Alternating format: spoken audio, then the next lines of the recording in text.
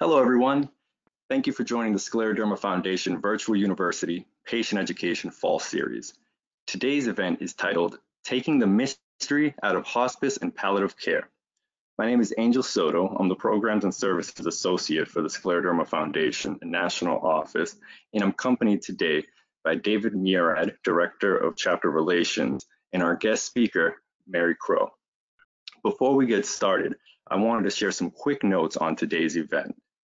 If you're properly logged into the webinar, you should be seeing the PowerPoint presentation on your screen and hearing my voice. If you have dialed into the event via phone, please turn your computer microphone down to avoid any sound feedback. If you're using a handheld device, on the other hand, you may be required to swipe left or right on the screen to view the full presentation. And don't worry, because today's webinar is being recorded and will be available for future broadcasts. We encourage attendees to use the question and chat feature on the right side of the screen because we will be holding a Q&A section at the end of the presentation. So let's get started. I'm happy to introduce today's guest speaker, Mary Crowe. Mary Crowe is the Director of Professional and Community Education at Care Dimensions. Mary holds a master's degree of social work from Boston College Graduate School of Social Work and postgraduate certificates in gerontology and alcohol counseling. She also has a facilitator certification, virtual dementia tour, dementia live certified facilitator, cares dementia specialist, as well as being an end-of-life nursing education consortium core trainer. Over the last 14 years, Mary has led the organization's professional and community educational outreach program, coordinating and delivering hundreds of programs each year for healthcare professionals, families, and community groups. Mary has worked as a medical social worker for over 25 years in acute care, rehabilitation, skilled nursing, and adult day health settings, caring for individuals and families with advanced illness or who are at end of life. She does all this and is also an adjunct professor at North Shore Community College and a visiting professor at Salem State University. Welcome and thank you for joining us today, Mary Crowe. Thank you so much, Angel and David. I really appreciate it. It's such an honor to be on here today with you and to provide this program. This is certainly a topic that I feel extremely passionate about, and I just love to talk to people about. And you know, I always say that the things we need to talk about most are the ones we run from furthest. And this is certainly a topic that is so essential. And sometimes people have such a misunderstanding of what hospice is. And so they tend to not want to hear about it. So I'm going to go through today a lot of myths and misconceptions for you around hospice. I want to give you a real clear understanding about hospice care. I'm going to also talk to you about palliative care, which is, it's a separate concept, and I want to talk to you about both. There's certainly a relationship between these two, but there are some distinctions as well. So I'm going to be able to go through both for you today. So I'm going to, and then I'm going to be looking forward to the end of the program where we have some question and answer time as well. So, I have, as Angel had mentioned, I've been doing this for a long time. I've actually been in a medical social worker by profession for over 35 years. And really all of my work has been around advanced illness and also end-of-life work. So like I said, this is something that I really, I come to really like people to know more about. So we'll talk about hospice first. And, hospice care, a lot of times, again, people have this misconception of hospice care. People think of hospice as a place. People also think that hospice care is really for people in their last hours or days of life, and neither of those are true, actually. Hospice is, and some people actually think that hospice is a new phenomenon because they hear more about it right now. Hospice really is a philosophy of care, and it recognizes that every single person is an individual, that they live and they want to live out their life with respect and dignity. They want to be pain-free. So hospice really focuses in on care, compassion. It focuses in on dignity and to help people live fully for whatever time they have left. like I said, there's a misconception about the word hospice. Sometimes people, when they hear that word, they think death or dying. The word hospice actually means hospitality. So it's to host or to tend to. So it's actually a very positive word. And really what hospice care, like I said, is all about, it's about helping people to live fully for whatever time they have left.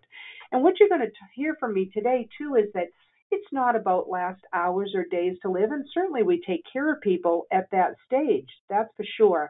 But really, people can be on hospice care for a long period of time as well. So I'm going to go over that with you, too.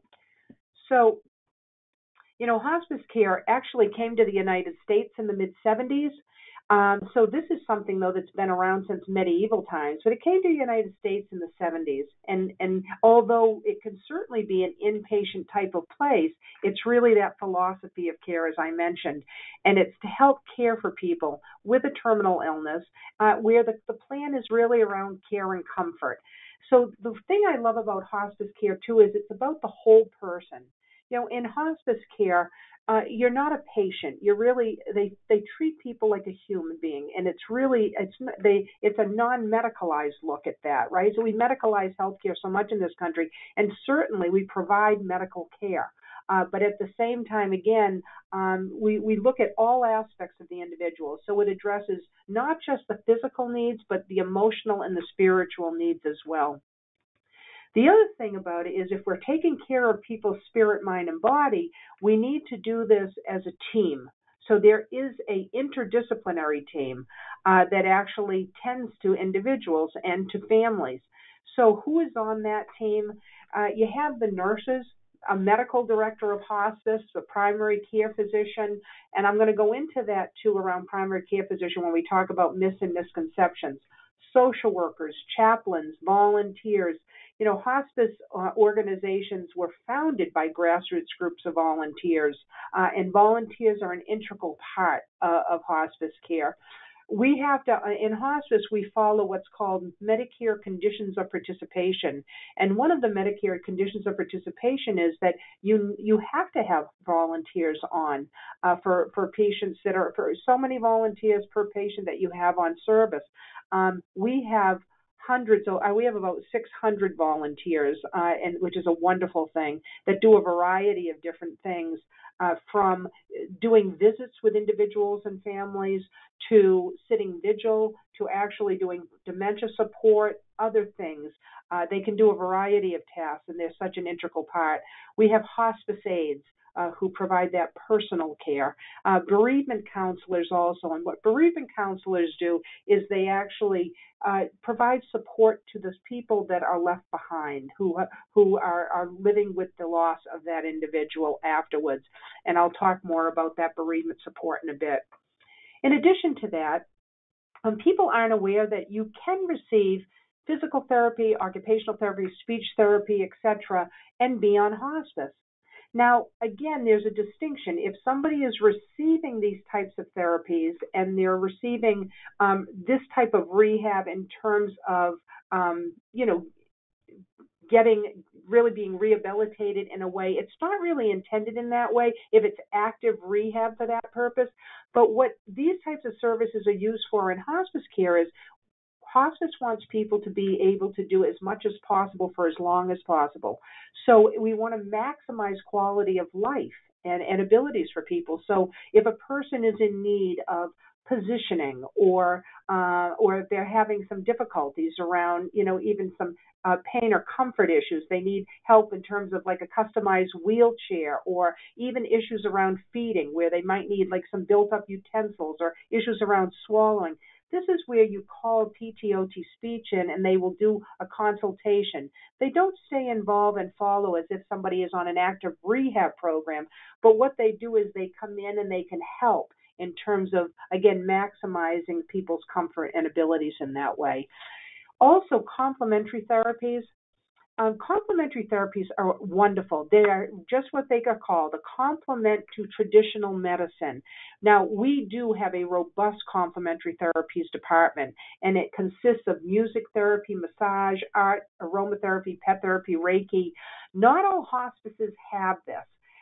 even though there's been scientific evidence showing that these types of therapies actually promote well-being, not all hospices use that. Now, why they don't do that is because these services are not reimbursable under hospice care, under the Medicare benefit.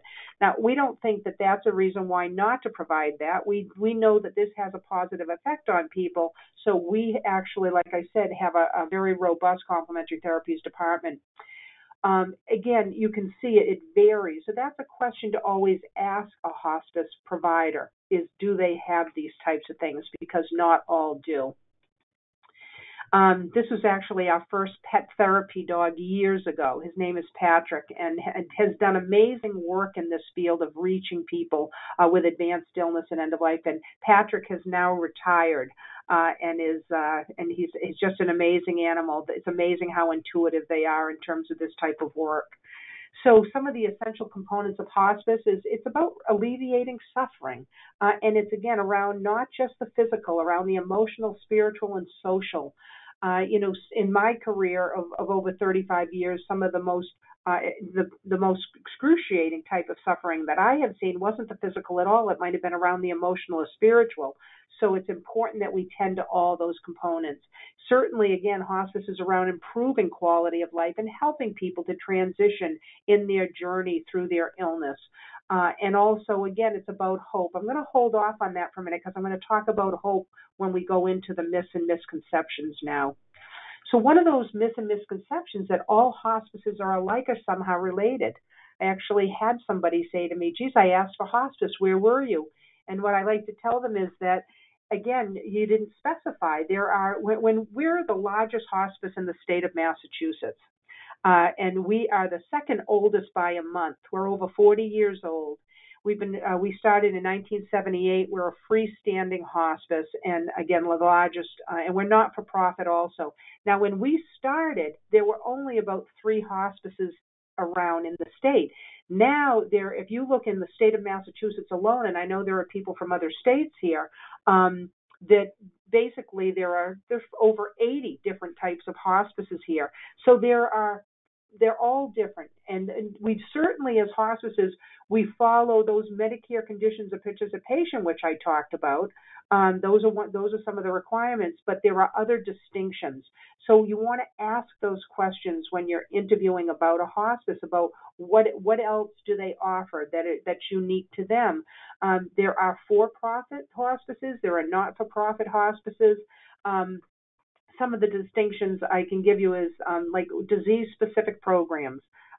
We do things like that in terms of respiratory and cardiac and dementia programs, specific programs around veterans, even the LGBTQ community. So there's specific. So find out about those things. We have 2 inpatient facilities, licensed inpatient facilities. Those are distinctions. So when you're interviewing a hospice, is that something that they offer? How about those complementary therapies? How many physicians do they have on service? Those are the types of things that would be helpful for you to ask a hospice provider. Another myth and misconception of hospice as a place is that it can be a place. There are certainly inpatient hospice facilities, but like I mentioned, hospice is actually that philosophy of care. Hospice can really be provided anywhere the person calls home. So whether that be in the person's private residence or apartment, or whether it be in a skilled nursing facility, assisted living, it could be in a group home, a hospital setting, it can be in even a homeless shelter or prison, anywhere the person calls home, and it can certainly fluctuate. And like I said, there are those inpatient hospice facilities. There are different types. There's licensed inpatient facilities, and there's also residential facilities. They are very different in terms of the care, in terms of the skilled care that they provide around the clock. The licensed inpatient facilities provide skilled care around the clock, where the residential facilities don't. There's also a difference between in terms of how they are reimbursed as well. So the licensed inpatient facilities are covered under insurance. And so it's different in terms of those levels of care. But like I said, some people think that they have to go somewhere if they come onto hospice. No, hospice will come to you. see, another myth and misconception, just for cancer. Now, when I say hospice to people, this is the first thing that comes to mind, that it's really around people that have cancer. Not true at all. Certainly, cancer is still the number one diagnosis. About 36 to 7% of the people that we cared for last year had a cancer diagnosis, but actually the top three are cancer, Alzheimer's and related dementias, and cardiac disease, with respiratory coming in fourth. But it's, there's so many reasons why, again, a person, it's not disease specific. Basically, it's anything that makes a person terminal in nature. There are some general criteria for hospice. And basically what it is that a person have a terminal disease, and that it's expected that the physician wouldn't be surprised if they didn't live beyond a 6-month period of time. Now, how it's actually written, because a lot of times people think you can't be on hospice if you live beyond 6 months. Well, that's not true. Actually, people can be on hospice for years, believe it or not.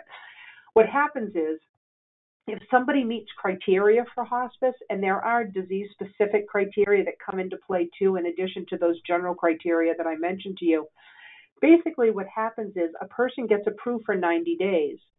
After that 90-day period, the doctors and the team come together and they look again as the person's still meeting criteria. If they are meeting criteria, they get approved for a second 90 days. After the second 90-day period, the same thing happens.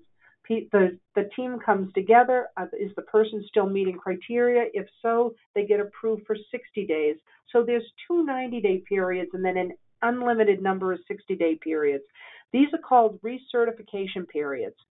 Now, so there's a close eye kept on, is the person still hospice eligible, and if they're meeting. Now, people can graduate off of hospice. They can improve and get better.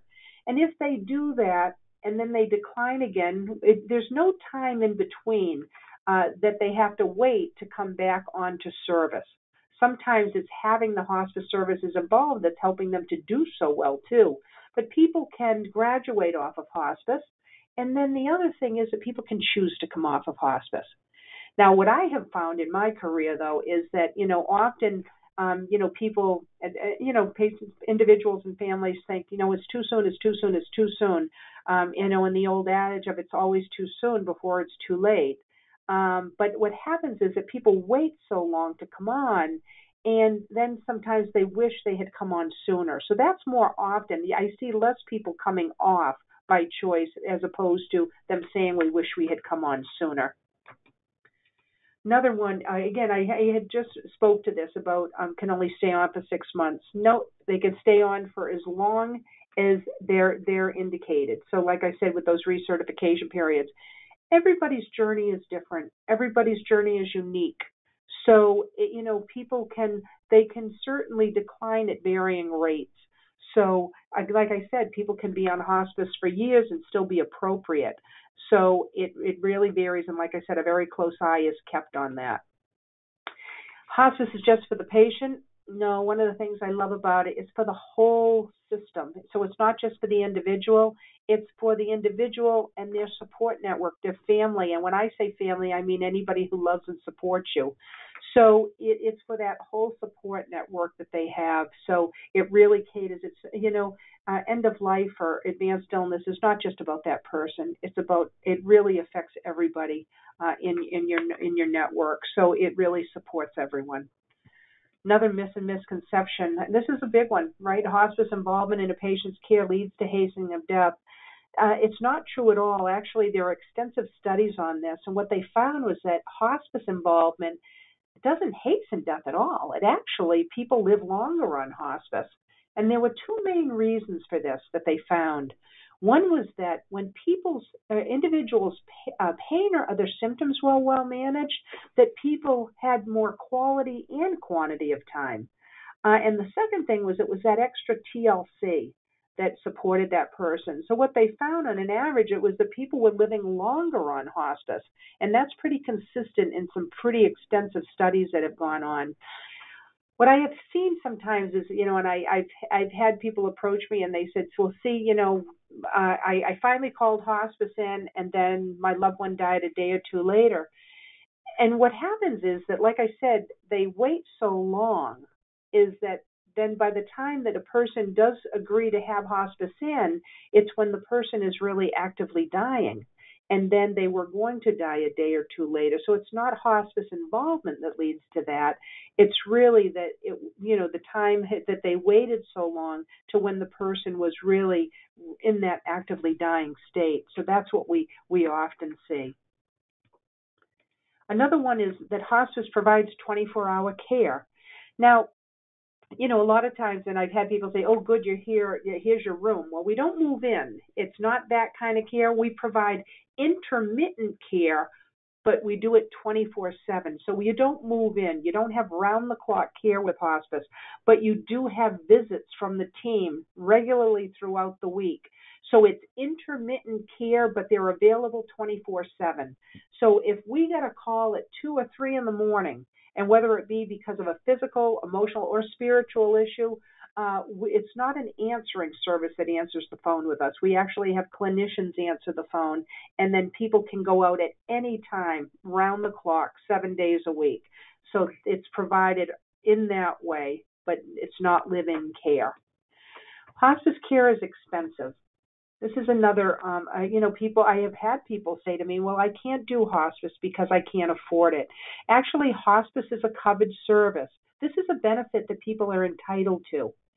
And hospice is covered. It's covered under Medicare. It's covered under private insurances, HMOs, PPOs. It's covered under Medicaid.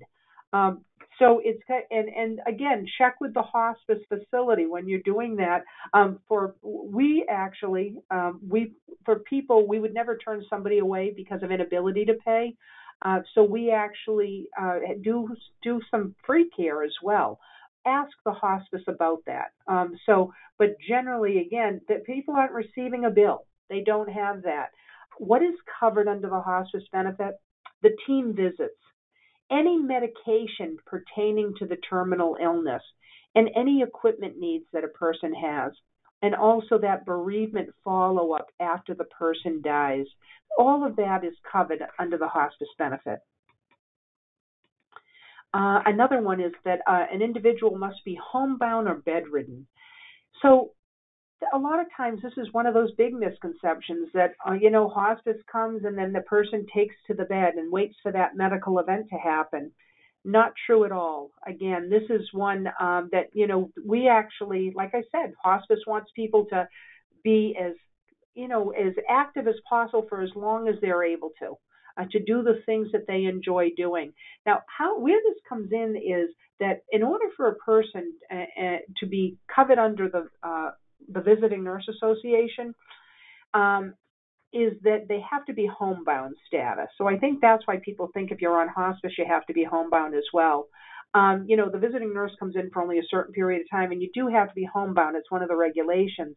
So if they called and said, geez, we're coming out at 11, and the person said, geez, can you come at a different time? I'm going out to lunch with my family. Technically, they're not even supposed to be in there to see you because you're not homebound. Now, if we called and you said, geez, can you come at a different time because I'm going out to lunch with my family, we'd be thrilled, because that's one of the whole premises of hospice is, again, we want people to be able to do the things that they enjoy so much for as long as possible. So you don't have to be homebound nor bedridden. Another one is that people feel that, geez, and even the primary care physicians sometimes think this, that if my patient comes on to hospice, or if my loved one goes on to hospice, or if I go on to hospice, that I got to give up my primary care physician. And I've had them for like 25 or 30 years, right? So I think people worry about this. The primary care physician does not come out of the picture. They're very much involved. They're very much a part of the team. So there's good communication between the hospice team and also the primary care physician. So very much a part of that still. Hospice care is about giving up hope. And I've heard this, that people think this, that, geez, if we call in hospice, that means that we're just saying, that's it, and again, here we are waiting for that medical event. It's not about giving up hope. It's about redefining hope.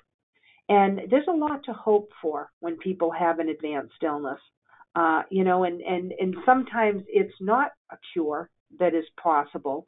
But again, it might be time to be free of pain and other symptoms, to have more time with loved ones, to even to have time to finish unfinished business, to reconcile, make amends. There's a lot to do at this stage of life. So there's a lot to hope for still yet.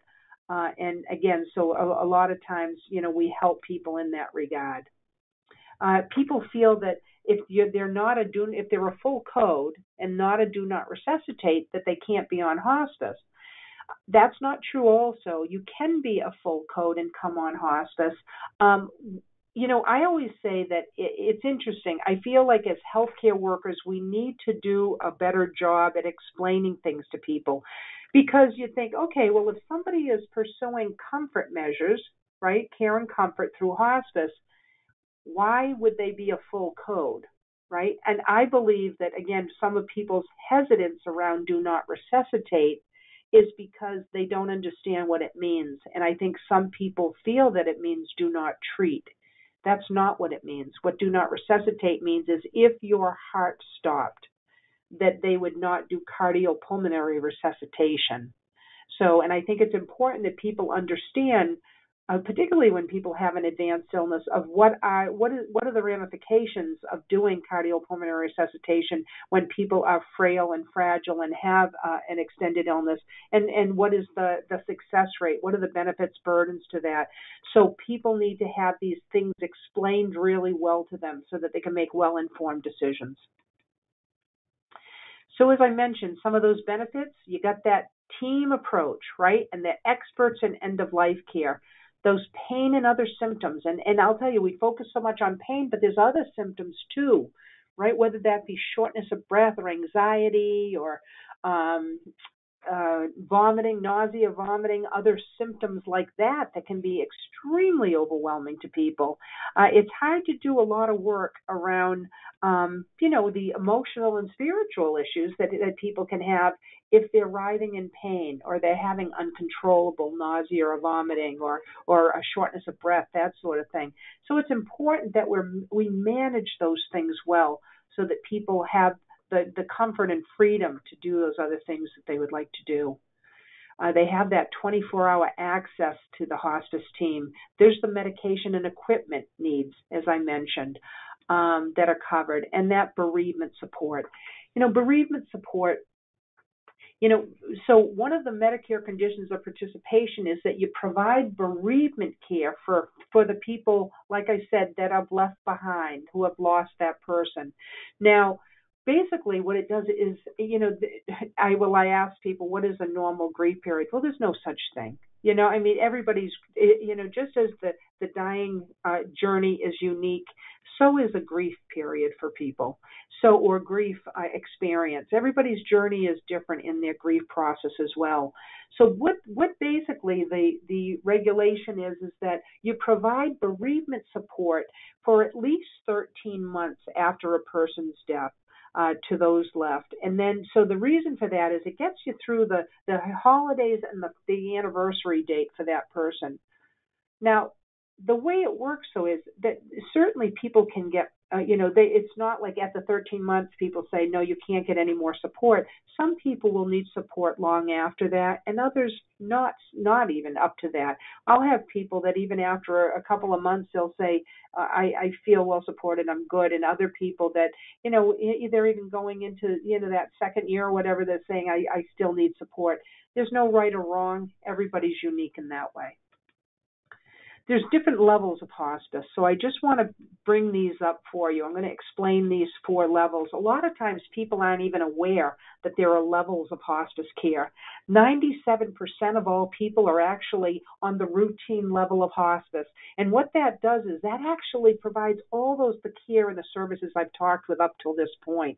So most people are on this. They're getting the team visits wherever they call home, equipment, medication needs, all of those things. So that's the routine level of hospice. Where can you get routine level? Anywhere that person calls home. Then there's that general inpatient level. This is highly skilled. This is a small percentage of people that go on this. This is for people that are having complicated pain or symptom issues. So where can people receive the general inpatient level? At a licensed inpatient hospice facility. Like I said, we have two, the Kaplan Family Hospice House and the Care Dimensions Hospice House. The one is in Danvers and the other one's on the Lincoln-Waltham line in Massachusetts. So you can, in a licensed inpatient facility. So that's where you can receive that. You can also receive this general inpatient level of care in a skilled nursing facility if the facility has a general inpatient contract with the hospice. You can also have that in a hospital. If the hospital has a general inpatient contract with that hospice, you can actually have that general inpatient level of care. Once a person is out of that acute crisis, if their pain and symptoms this is complicated pain or symptom issues, once those are well managed, then the person will revert back to that routine level of hospice care. Respite is another level of care. This is for people that they're at home. And maybe the person wants to die at home, and the family wants to have them there, but maybe the family is exhausted and they just need a small break, or maybe the family even needs to go out of town for a couple of days. The respite benefit is you're on the hospice service, and you can actually access this respite benefit. You can go into a licensed inpatient facility, or you can go into a skilled nursing facility where the hospice has a respite contract, and you can stay for 5 days and it's covered at 100%. It's really a nice benefit to people. And then the person can go back to where they call home. Continuous care it's kind of like that general inpatient level, only in the home. With the continuous care, a very small portion of people actually access this level of care. And the reason for that is that this generally is for people that are in the last 72 hours of life, that have complicated pain and symptom issues that need to be aggressively managed. 51% of the care has got to require a skilled nursing need for this.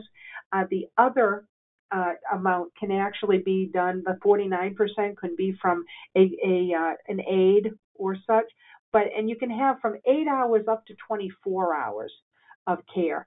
Now, why oftentimes people don't tap into this is if people are in this type of a crisis, oftentimes the families feel like it's better for them to have this managed in a more structured setting, like a licensed inpatient hospice facility or somewhere like that. So that's why that can be, there's not a lot of people that actually use that particular level.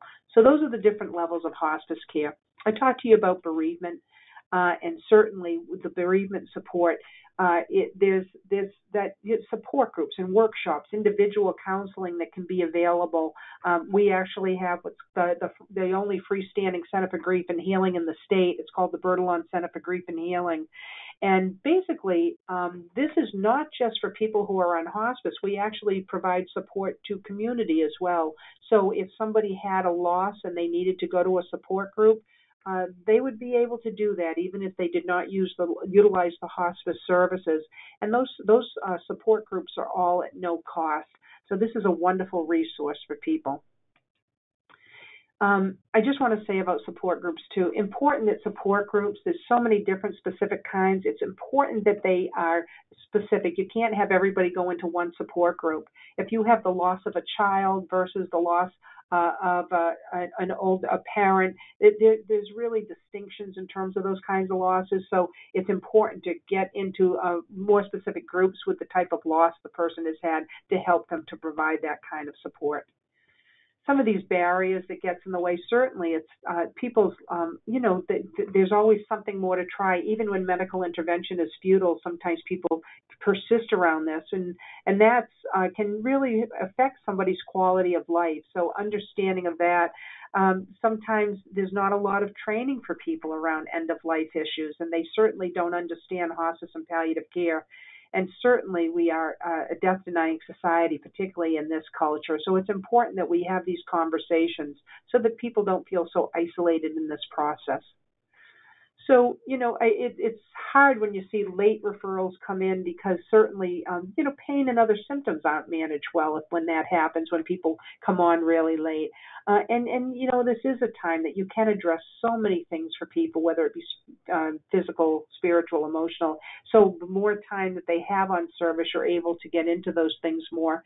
And when you do have people coming in and they're on service for hours or days. It really is more like crisis management, crisis intervention. So always helpful when people can come on sooner. And like I said, I hear so many times when people wish they had come on sooner.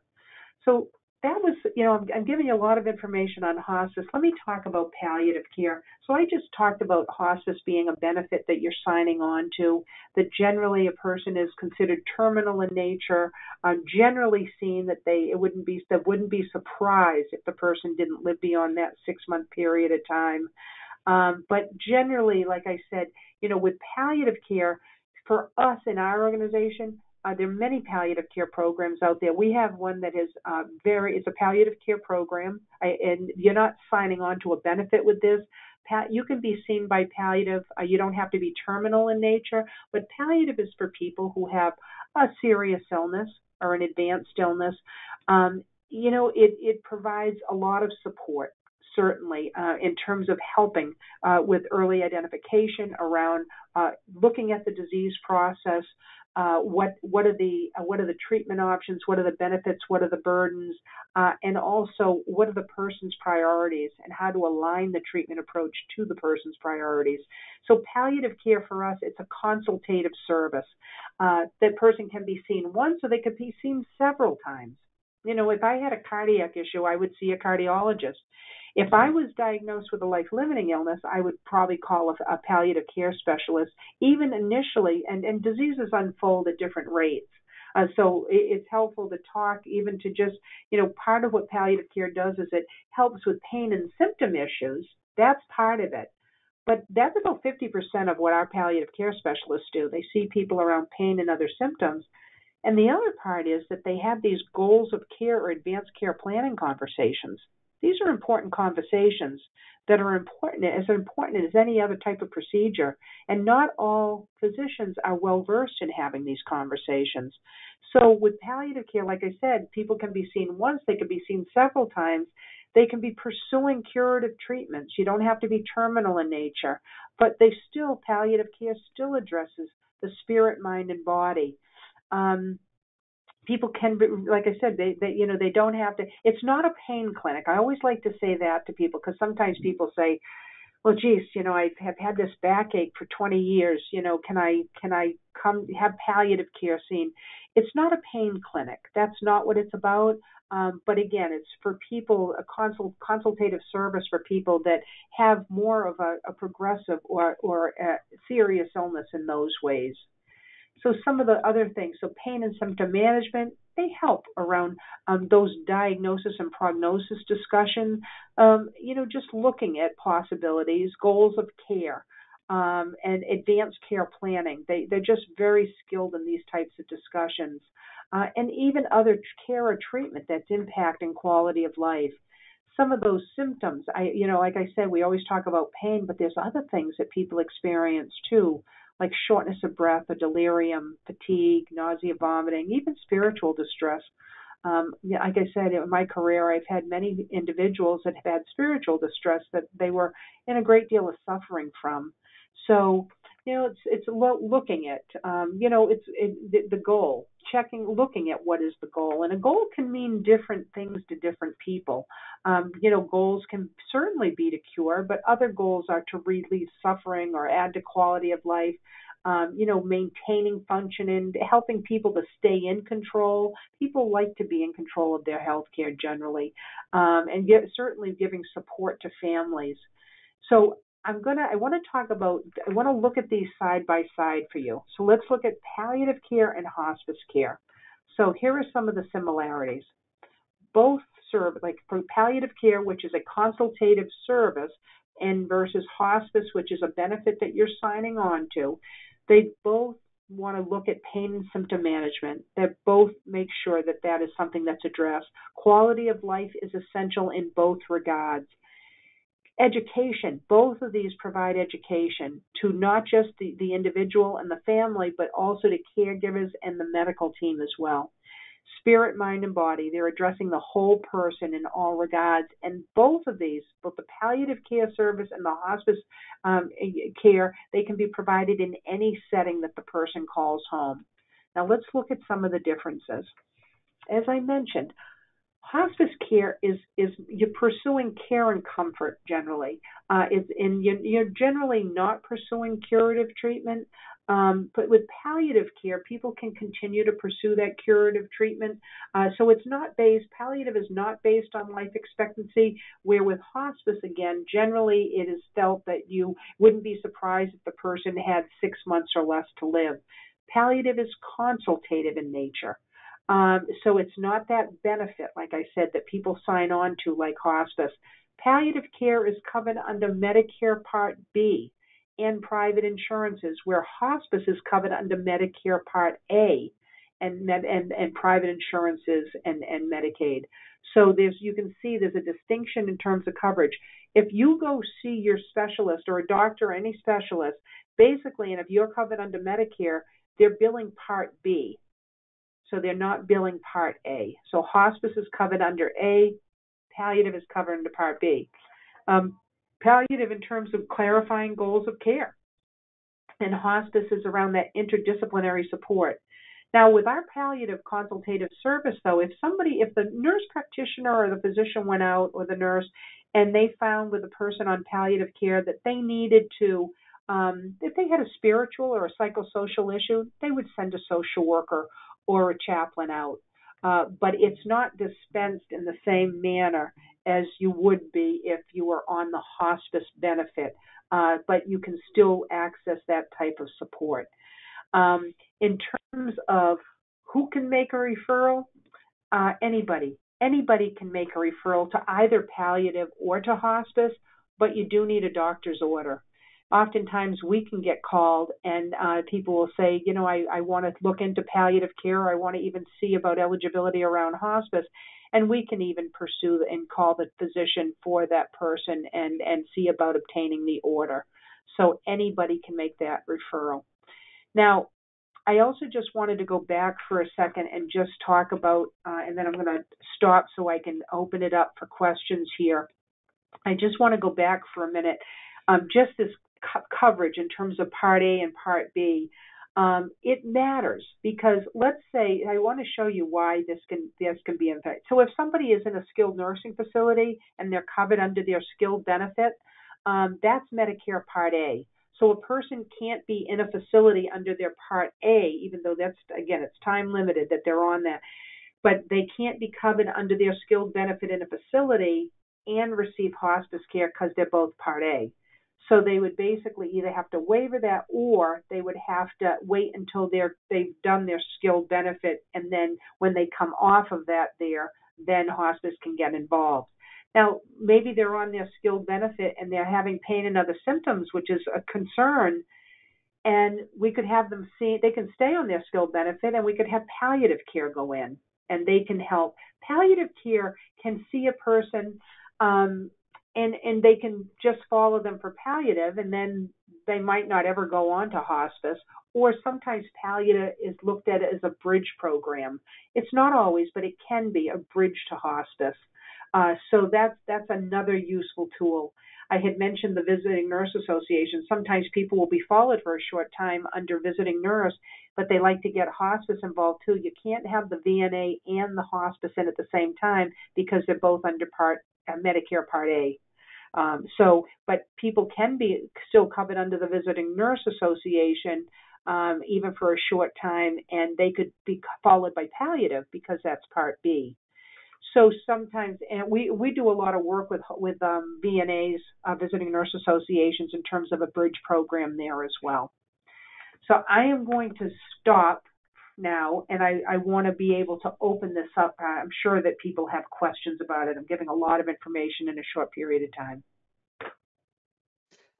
Yes, we do have a few questions that I hope we'll have time for all of them.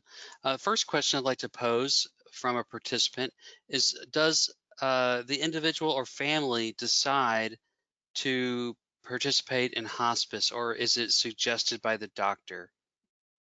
What a great question. So I want to answer that in a couple of different ways. So basically, you can't always wait, and because the doctor won't always bring it up. Sometimes, again, that's not on their radar. even though a person can be at a point where they are hospice eligible, that it might not be something that the physician bring up.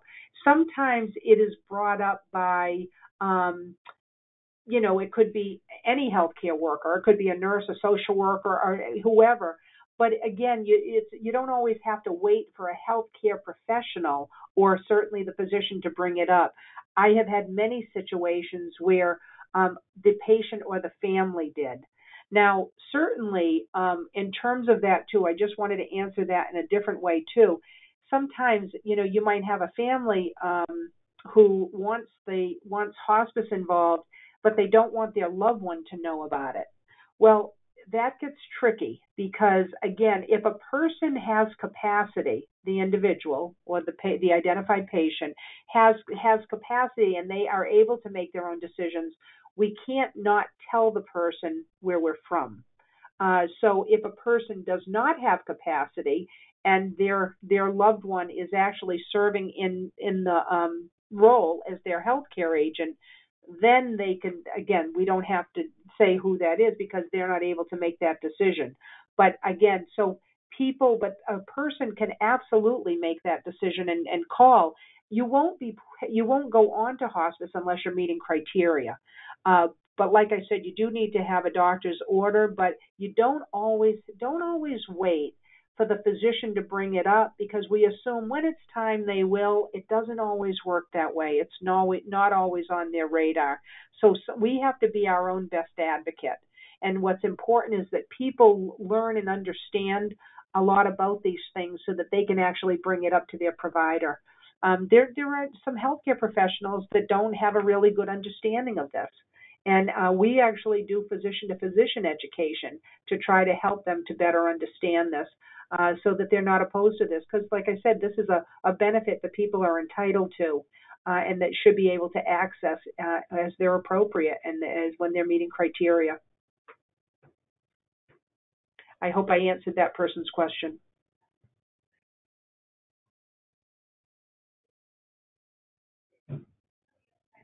Angela, David, do you have another question?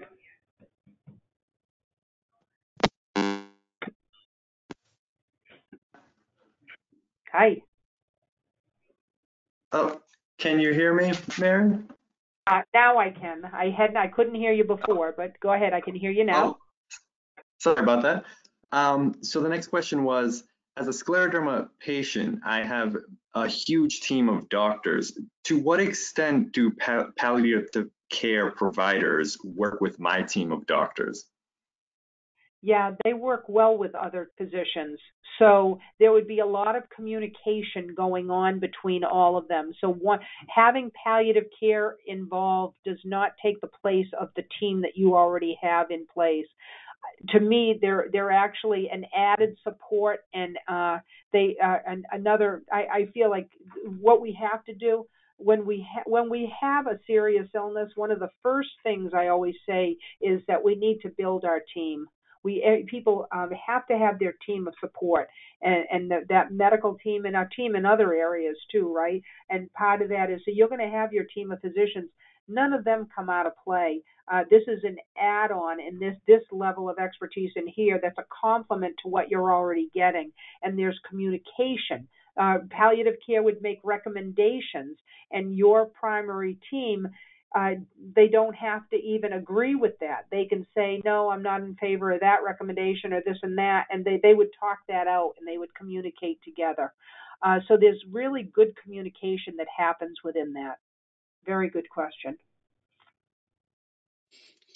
Thank you. That's a very thorough answer. Thanks so much. So the next question. Sure.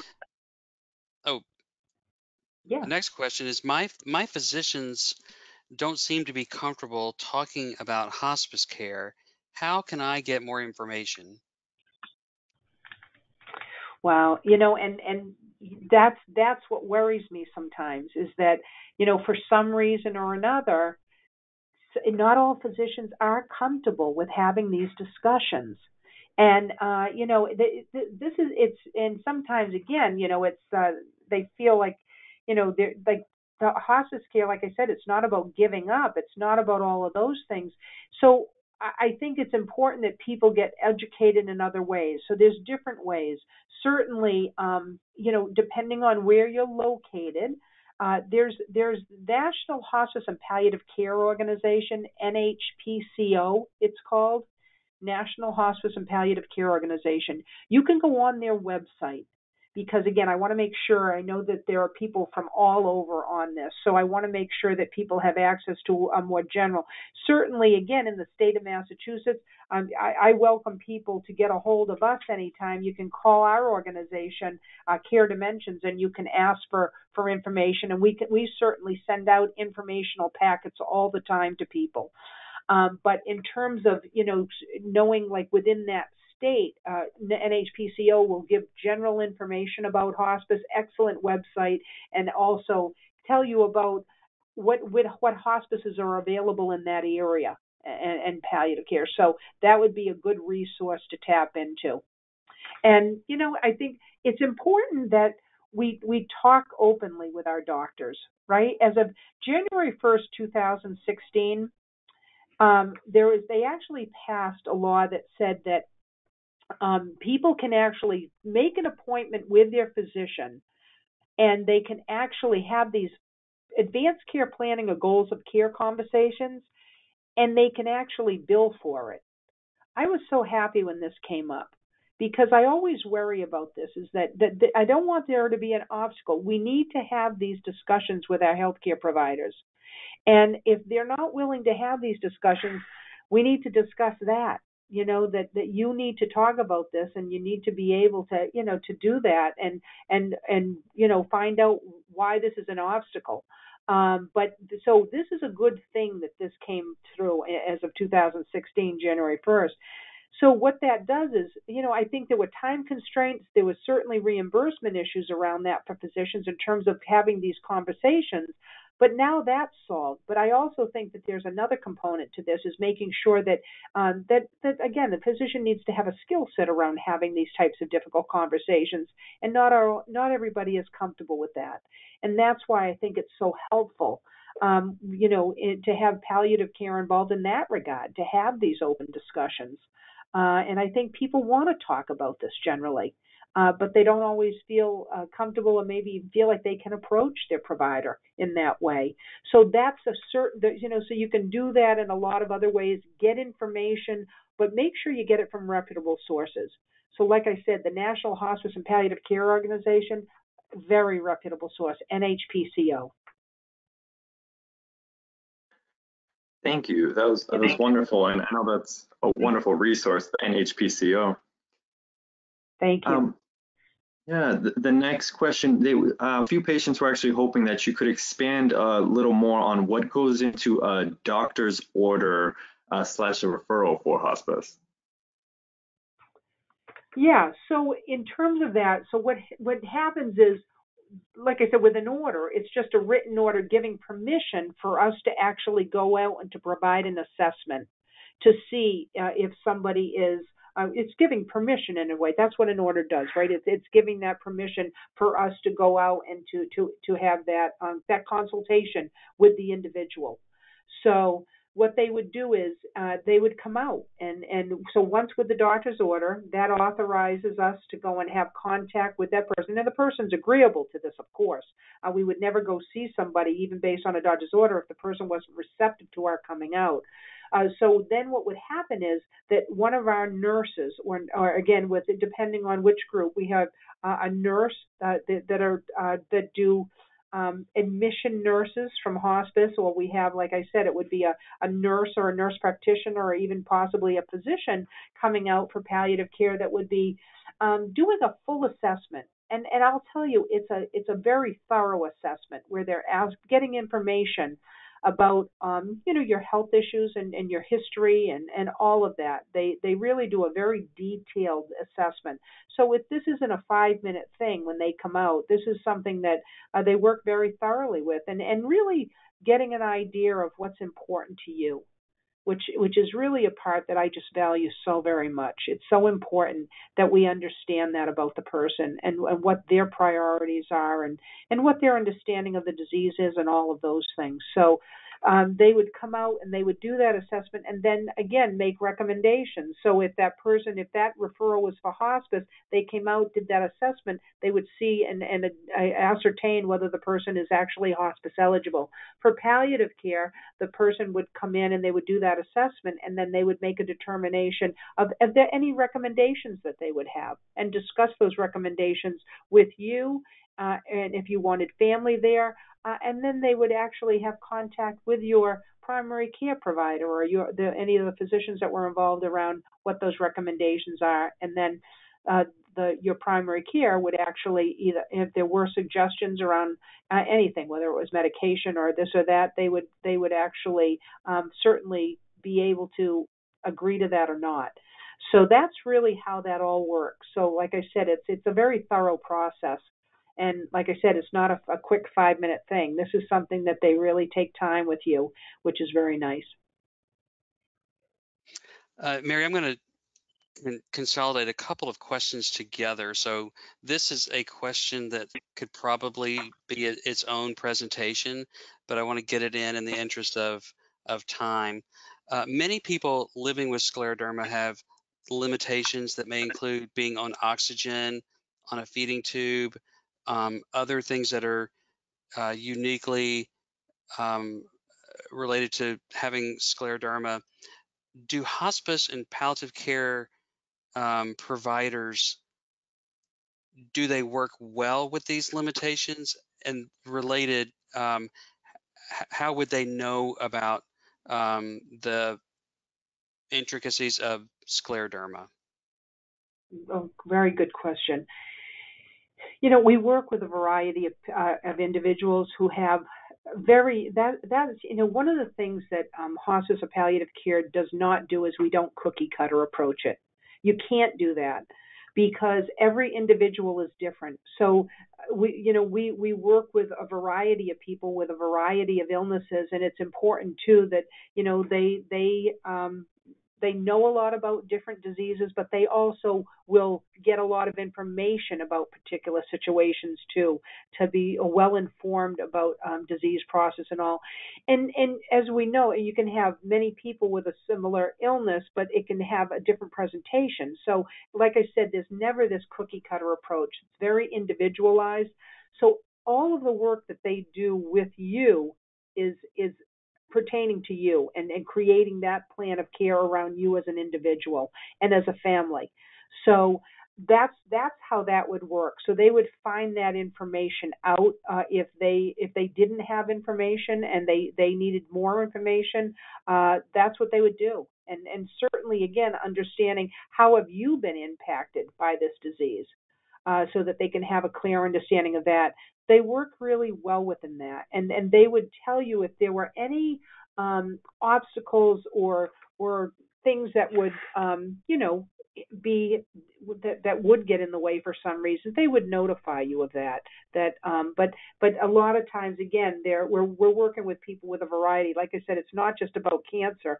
We have a variety of people from all different types of that have different types of illnesses that we're working with, and we're really understanding the unique needs of individuals within that diagnosis and how that is playing out for that individual. Thank you. Sure. So we're getting pretty close to the top of the hour, but I'd like to sneak one last question in, if that's okay. Of course. Yeah, so the last question is, how involved will I be in the decisions regarding my care if I qualify for hospice? And then the individual goes on to explain that as their health declines and they lose their ability to, really communicate effectively, what happens from that point? Excellent question. You are very involved. The care surrounds you. You're really. I always say the individual and the family, as that person wants involved, really they're driving the bus. It's really important. This isn't about, we don't come in and just take over and tell you what you're going to do. This is around, it's very person centered. very individual centered in terms of what your wishes are. That's what I love about hospice or palliative care, is that there's really a lot of that goes into understanding the individual and what their priorities are, and how to align that treatment approach to their priorities. So very much they're involved. So it's very important to be able to ascertain from that individual what their wishes are. This is, and talk about you had mentioned a topic for that's a whole other program. It's making wishes known. This is really important in terms of advanced directives, in that way, because when you're not able to make your own decisions or to voice your own concerns, certainly people need to be in charge and in control of their health care for whatever time they have left. What we need to do is have advanced directives in place so that when we are no longer able, if we lack capacity and we're not able to make those decisions for ourselves, that we have appointed somebody to be our voice. I always say an advanced directive is not putting somebody in place to make our healthcare decisions for us. We should be choosing that person ahead of time of who is going to not make decisions on our behalf, but who's going to be our voice when we're not able to do that for ourselves. I'm going to tell you that's a whole other hour presentation in terms of talking about advanced directives and planning ahead in that way. So I really encourage people, everybody should be doing this. 18 and over, we should all have advanced directives in place, healthcare proxies, even written out in terms of guiding our wishes, having these discussions. There's only 25 to 30% of the population that has these in place. That is difficult. So and then add on to it, if people have a serious illness or a life-limiting illness, it even ups the ante even more. Here we are in a pandemic, right? And this, I have actually seen people are in a panic in a way too, because for people, certainly everybody's worried about health right now. People that are in high risk situations are even more concerned. And now people are wanting to talk more about what their wishes are. So I think it is very, very important. So what we certainly do is talk with that person, you have them involved to whatever degree they can in terms of making their own decisions. And when they are not able to do that, if they do lack capacity, then, and it's not just lacking, like if they have issues that are interfering with their being able to communicate verbally, we'll look at other ways of communicating with them too, in terms of making sure wishes are still followed. But if people lack capacity, then we look to who is it that they have appointed as their agent, so that make sure that, again, that person, and it's so important that we pick our healthcare agent wisely, so that, again, that we make sure that they're being our voice to follow through on what our wishes are. And again, the big part of that is in order to do that, pick the person wisely, but have a discussion about what those things are. If a person does not feel like they're capable of honoring your wishes and following through with that, that's not the person you want as your healthcare agent, your healthcare proxy, right? So that, like I said, I'd love to go into a whole other hour program with you at some point on talking about the importance of health, of advanced directives and all of that. Wow, that's very powerful, and I agree. I think that's a topic that we definitely need to cover. And with that, Mary, do you have any, as we wrap up, do you have any parting comments for everyone gathered here today? I just want to thank you again for inviting me to be a part of this with you, and I hope that you got a lot out of this. I know this was a lot of information, but it's important information, and I hope when you leave here today that there's less confusion, that I have cleared up some of these misconceptions around hospice and palliative care, and that people really know that this is something that it's a wonderful thing that people are entitled to, that is a support that can add to that, like I told you, your team, in terms of helping people to live fully for whatever time they have left.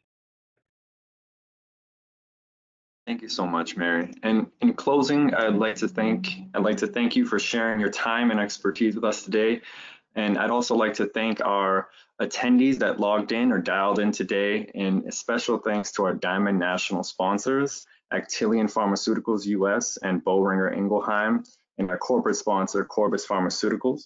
As a reminder, we will be hosting these virtual university webinars weekly. Next Wednesday, October 7th, we will be joined by Dr. Leslie Ann Sakaku, who will be talking to us on learning to love our friend, the gut. Please stay connected with us through our website, scleroderma.org, and social media outlets to stay informed on our virtual university patient education fall series and all of our great chapter virtual events happening now across the country. Thank you very much, and this will conclude today's webinar.